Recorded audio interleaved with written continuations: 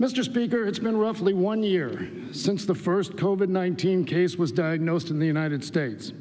Since then, more than 26 million Americans have been infected and more than 440,000 have lost their lives. Millions of Americans remain out of work as families are pushed to the brink of devastation. Our economy faces lows unseen since the Great Depression. Food insecurity is climbing. Widespread school closures threaten to derail our children's education. And our most vulnerable communities are being forced to bear the brunt of these twin crises as underlying health and economic inequities grow worse.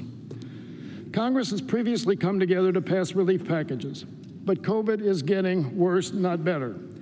Our recovery is painful and the most unequal on record. We are still deep in the trenches. We have to do more, a lot more. As chairman of the Budget Committee, I promised that we would do everything our committee could do to support our recovery, which is why I introduced the 2021 budget resolution being considered today. This budget resolution was designed solely for one task: providing Congress with the option of using reconciliation to implement the American Rescue Plan and deliver the critical relief we need. President Biden's American Rescue Plan lays out an aggressive legislative package to change the direction of these crises, including a national vaccine program, testing and tracing, paid sick leave to stop the spread, an extension of lifeline unemployment benefits that are set to expire in March, direct financial support for families, and support so schools can operate safely. Our country desperately needs this relief, and economists across the ideological spectrum agree. Past crises have made it clear that doing too little will cost us far more. Weak support will lead to a weak, prolonged, and K-shaped recovery, posing more severe risks to our economic and budget outlooks than any deficits we might incur. Without the American Rescue Plan, CBO estimates it will take at least 3 years before employment turns to pre-pandemic levels. But with this vital support, economists estimate that we can bring the economy back to near full employment in a little over 12 months. We have the plan and the ability to do this. And thankfully, we can also afford to do it. Interest rates and inflation are at historic lows, lower today than even before the pandemic. And the return on smart investments in the economy have never been higher. Economists of all stripes are telling us, begging us, to use the fiscal space we have.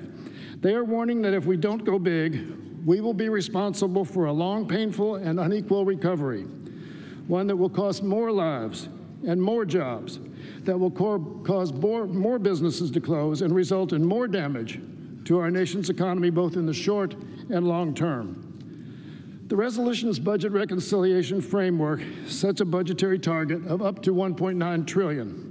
The estimated cost of the American Rescue Plan, allocated across the 12 committees that have jurisdiction over some portion of the plan. The resolution instructs these committees to report legislation consistent with these budgetary targets to the Budget Committee by February 16th. The Budget Committee will then combine the legislation and prepare it for floor consideration.